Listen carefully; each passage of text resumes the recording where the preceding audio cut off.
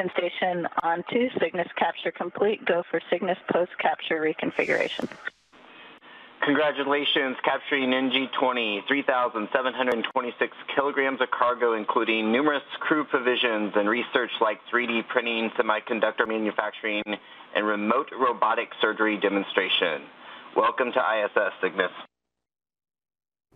All right, some big news from outer space, if you will, this morning. Breaking news, in fact. A science experiment originating right here in Nebraska has arrived, as you heard, at the International Space Station by way of NASA. Yeah, it's so cool. Our Taylor Johnson joins us from the newsroom where she's tracking this journey. Taylor?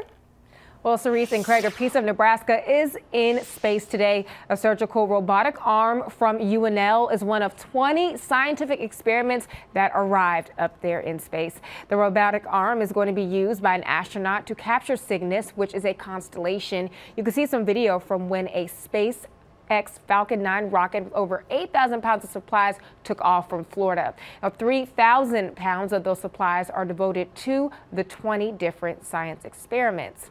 Now, the robotic arm has been worked on for 2 years, and it's the first to be tested at the ISS. Plus, a fun fact here, it's about the size of a microwave oven.